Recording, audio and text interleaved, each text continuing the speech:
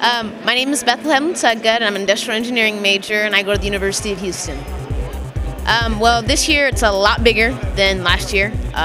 It's nice to see the amount of young black students and professionals.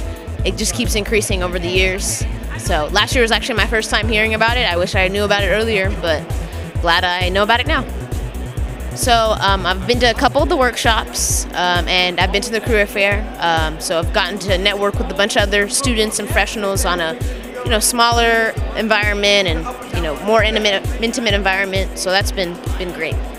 Yes, I'm the membership chair for the National Society of Black Engineers, and I'm also a NACME scholar, which is how I got here. NACME is the National Action Council for Minorities in Engineering.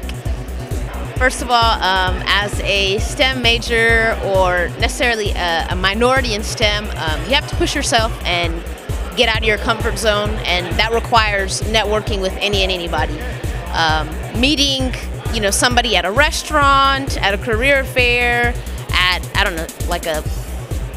something more casual. Like, you never know who you're going to come across that will push you out of your comfort zone and push you to do something that would develop you professionally, or even just your character. So this is somewhere definitely that you're not only being pushed academically, but within your character and getting out of your comfort zone.